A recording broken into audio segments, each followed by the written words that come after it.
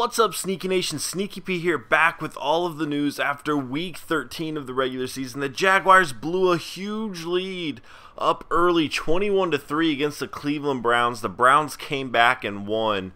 And it just kind of shows a lack of experience from this young team. We had 4 turnovers. We forced 4 turnovers, but it kind of canceled each other out. We couldn't take advantage of it when we're turning the ball over. A few of those turnovers were, again, late game situations, but it's still too many. It's not good. Right as the Jaguars, look, and if you look, had we won that game, we'd have the same amount of wins as every other team in our division. We really would be right there with the other teams, but the way things are going, it's not looking too good for us, guys. I don't know. I don't trust our team enough. Our defense has a tough time stopping other teams' offenses from scoring, and our offense just turns the ball over too much. So right now, I'm not looking too good for not right now. It's not looking too good for our postseason hopes. Even though we're only a game or two behind, I just don't have too much faith in this team yet. But we do have a lot of draft picks. I'm very much looking forward to the offseason. With free agents too, I think we're definitely going to be able to improve this team. So I'm excited about what's going to be in store for this team next year. I think this year we're just going to have to kind of ride it out. And if we do go on another little winning streak, we could very well be right back into the playoffs. We still have another game against the Colts, another game against the Texans that we're about to play next, and then another game against the Titans. So if we can win those 3 games, I can pretty much promise you we're going to be in the playoffs. That'll give them another loss. That would make us go 3-1 over the last 4 games. And I think if we went 3-1 over the last 4 games, especially with wins against our division rivals, I think we'd be in the playoffs. Now, it's going to be tough to do, but we'll just kind of see how the team does. Peyton Manning's going to be back. I went and looked at draft stories. There was nothing there. I was a little bit disappointed with that. I really wish there was more to the draft stories. I haven't really heard much this season, so I don't know what that is.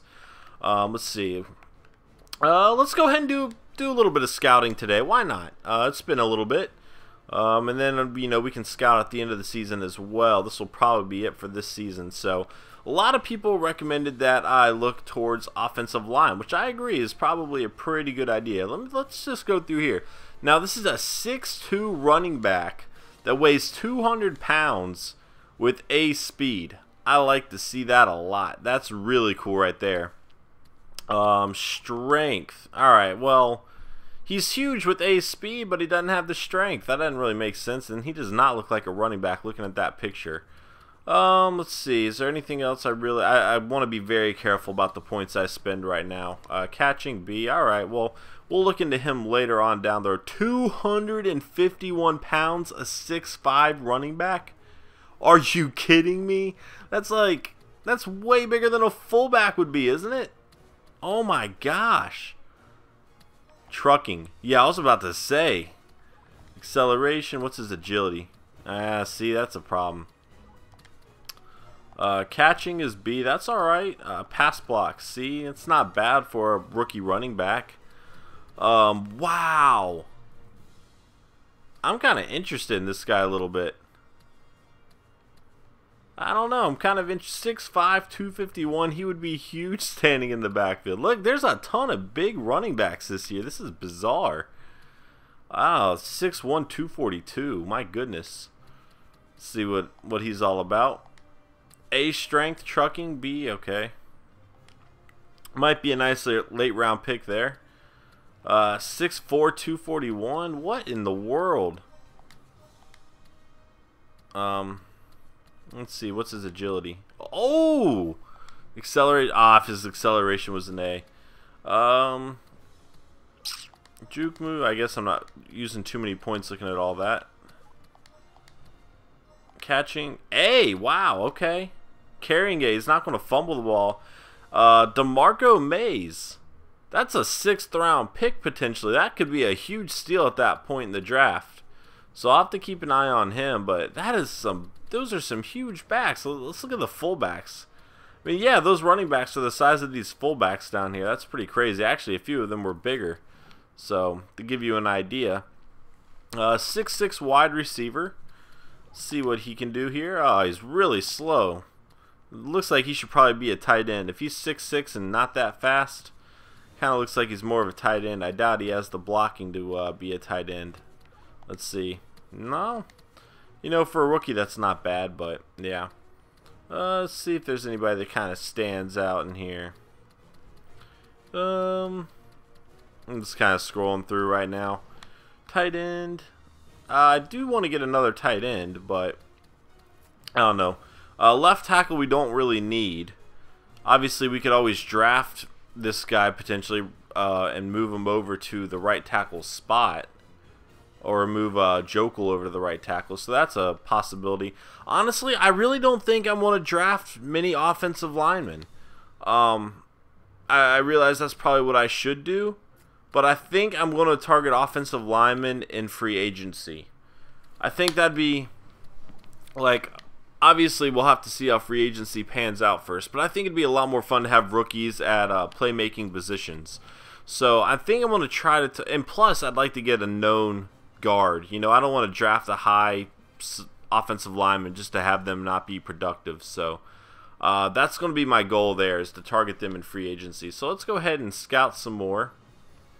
Trying to figure out what position to look at. Middle linebacker. I know I've already scouted a lot of that. I think I've scouted a lot on defense so far. So let's scout on offense a little bit. Let's check out Ty Ponder here. See what he can do. Throw power. That's, you know what? It's really not all that good. I wouldn't think too much of that. Ooh, didn't mean to do strength. Now, see, that's a lot better. A, throw power, short accuracy, A.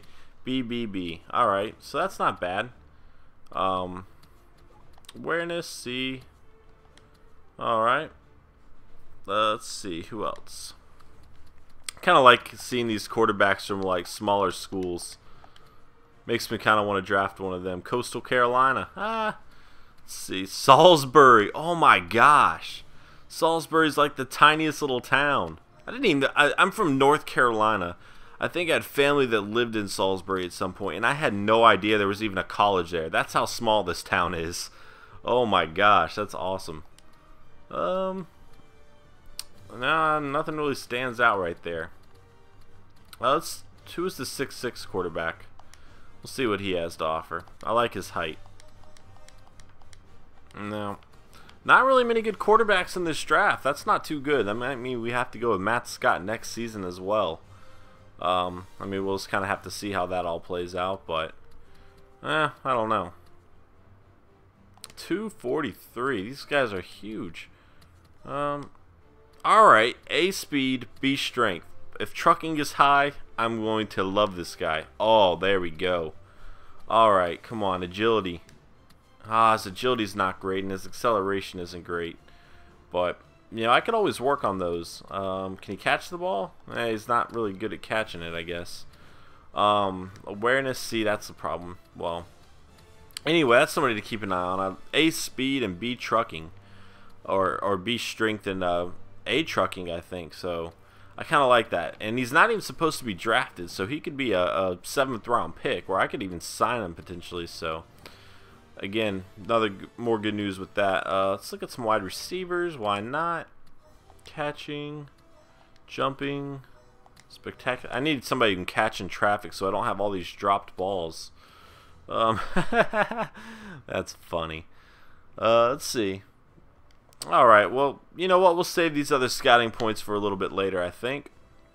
We'll come back to all the rest of that. One thing I do want to do is change my strategy up, because while the Saints defense has not been, or I'm sorry, the Bears defense has not been awful, I really do like a 3-4 defense.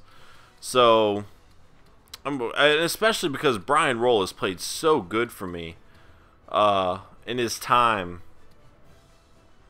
There we go. Because Brian Roll's played great for me in the time Posluszny was out, so I'm definitely excited about that. Now, New Orleans playbook, I don't know. Let's try switching it up. Let's go to the Chargers playbook. I'm not sold on anything. Again, a lot of this season is just trying to get ready for next season. So there's a lot of trial and error going on right now with this. Gosh, I have the hiccups. This always happens to me during videos. We'll try the Chargers offense really quick. The Saints wasn't horrible. It actually got Cecil Shorts into positions that were allowing him to play better. He was catching the ball a lot more, and he had routes that I enjoyed better. So that was pretty cool. So that's something to keep an eye on. Again, I just want to try different things out this season before we go to next season, because then, you know, we're going to be expected to win next season. Whether or not that's going to happen, I don't know, but we'll see. Let's just check the awards out, and then that should be it for this video. I'll wrap it up. Mathis, 4 sacks. My goodness. Sean Lee, an interception, a fumble forced, and a touchdown. Danny Woodhead had a monster game, and we're about to use that offense, so hopefully it works for us as well. And then Drew Brees, 4 touchdowns, 1 interception. So there you have it, guys. And we'll get through all the other awards and stats later on. And I will see you next time as we take on the Texans. Later.